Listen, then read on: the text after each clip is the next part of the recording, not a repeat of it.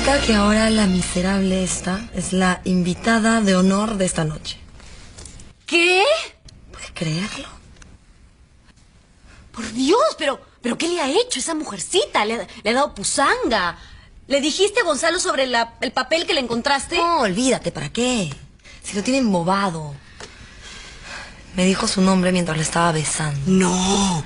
Me acuerdo y se me eriza todo. Pero a mí también, y eso que no lo he besado, pero lo que tú me estás queriendo decir es que mientras te besaba y saboreabas los labios carnosos y le hacías cositas así, decía Ana. Lorena. Ana. Lorena, cállate. Ana. Sí, Lorena, sí, cállate. Ay, perdón. Bueno, ¿y por qué no lo enfrentas? Yo que tú lo arañaba, y lo arañaba mal, lo dejaba Lorena, mal. tú eres estúpida. ¿Para qué? ¿Para que me diga que le encanta, que la quiere? No, de ninguna manera. Yo lo voy a recuperar a mi manera. Tengo un plan para esta noche. Oye, y hablando de esta noche, cuéntame, ¿cómo van los avances? ¿Te puedo ayudar en algo? Bueno, está muy bien. Ya vas a ver. ¿Solo te dieron 50 millones por el hotel de Singapur? La crisis casi acaba con todas esas inversiones. Patrick estaba desesperado. La lista. La mandé a tu correo. No la vi. Ah. Pero está bien. El hotel de Cancún. Tengo un comprador. Me lo dio Patrick como regalo de bodas. Lo sé. Pero solo si vendemos esas acciones llegamos. Mira, el comprador está dispuesto a cerrar el trato hoy mismo. Podría haber otras opciones, pero eso toma tiempo. Y ahí podemos perder la opción de compra del consorcio Aragón. No, eso no. Bloquea a cualquier persona que quiera comprar, ¿sí? De hecho. Diles a los del consorcio de Anselmo que queremos comprar. Así ganamos tiempo. Tenemos que conseguir el dinero como sea. Pusimos en venta las acciones ayer y ya tenemos comprador. Excelente. ¿Quiénes son? Es un consorcio grande. Tienen inversiones en Asia. Les gusta el estilo. ¿Consorcio de dónde? Son mexicanos. Ya puse a David a averiguar absolutamente todo, así que tranquilo. Yo creo que con esto, para arriba. Nos vamos para arriba. Te felicito, Gonzalo. Muy buen trabajo. Ay, qué raro, suena ocupado. Pero seguro están hablando, ¿no? Tranquila, no te van a contestar. En el hogar solo utilizan el teléfono para emergencias. Alguno de los piojos debe haberlo dejado descolgado. Seguro. Voy a volver a intentar. Ana, ya espérate. Ana. Ahorita llamo, espera. Esto no es cabina telefónica. Está prohibido hablar en horas de trabajo. Y mucho menos en el teléfono de mi casa. Disculpe, nadie me dijo. No sabía. Bueno, pues ya lo sabes ahora. Estás advertida. Está bien, no se va a volver a repetir. Permiso. Esta chica no entiende de sutilezas. Ay, hijita, esta chica es un caso especial. ¿Y tú qué haces ahí parada?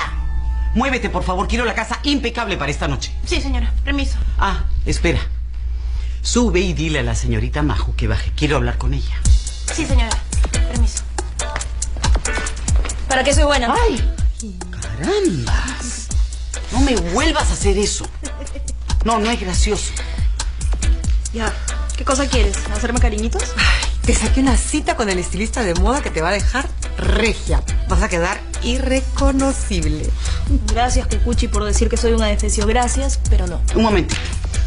Mira, yo no quiero perder la paciencia. Esta es mi fiesta de aniversario. Solamente te pido que estés presentable. No voy a ninguna parte. Pues perdí la paciencia. ¿Vas a ir o te hago cargar con el chofer? Soy mayor de edad. No me puedes obligar a hacer nada. Tengo mis derechos. Majo, darling. Esta noche es una noche muy especial, querida. No alteres a tu madre, ¿sí? Mira, hagamos una cosa. Vienes con nosotras al estilista y si no te gusta el peinado, te lavas la cabeza y ya está. Pero yo estoy segura que vas a quedar linda. ¡Ah, caramba! ¡Qué ganas de fastidiar! Un momentito. Se me acabó la paciencia. No. Yo voy a donde me da la gana. Oye, Anselmo, te quería pedir disculpas por lo que pasó hoy a la mañana, por lo que te dije. No tienes por qué pedir disculpas. Fue un incidente, ya pasó. No tiene importancia. Sí, pero creo que me excedí. Te dije cosas que no debí decir y tú sabes que te admiro, te respeto. Y eso no va a cambiar. No quiero que por algo que dije nuestra relación cambie, para nada. No te preocupes, te repito. No tiene importancia, para mí ese tema está cerrado. Ok.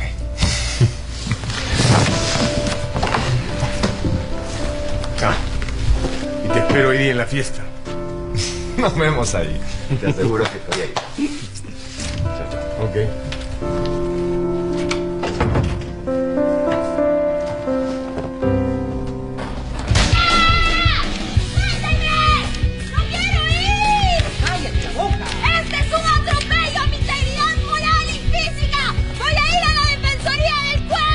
Anda donde quieras, oye, me da la... ¡Caramba, suéltame! Oye, Lucho. ¿Le ayudo, señora? Llévala, por favor. Vamos, vamos. Y a la señora con cuchillo. ¡Auxilio! ¡No! Vamos, vamos. James. Dígame, señora. Por favor, ocúpate de la casa. Si cualquier emergencia me llamas al celular. Muy bien, permiso. Y tú, Ana, ven acá. Sí, señora. Mira, serás la invitada de mi marido esta noche. Pero eso no te va a dar derecho a tener una corona. Quiero que me limpies la casa hasta el último rincón, todo el día, ¿ok? No se preocupe, así va a ser. Pita. La señora va a estar afuera muchas horas. Sí, no es que tiene su fiestota así con toda la gente del bestseller. ¿Qué? ¡Del bestseller, pues! Ay, pero tú también estás invitada, pues perdóname. Uy, Ese don Anselmo te quiere un montón. sí, es bien bueno conmigo, ¿no? Sí, ya ves, yo te dije que el don Anselmo era bien bueno. Quiero saber qué te regaló. Ya no hay tiempo que perder, ¿me cubres? No, espérate. ¿A dónde te vas? ¿Cómo que a dónde me voy? Hablar con mi mamá, cúbreme. No, pero ¿y si la doña Veneno se entera? No se va a enterar, ya la escuchaste, voy a estar afuera muchas horas. Ya puedes cúbreme, amiga, tengo que hablar con mi mamá. Ay, Anita, pero... Por favor. Ya, pero no te demores, mira que si no me votan a mí también. No te preocupes, te debo una. Me voy a cambiar ya.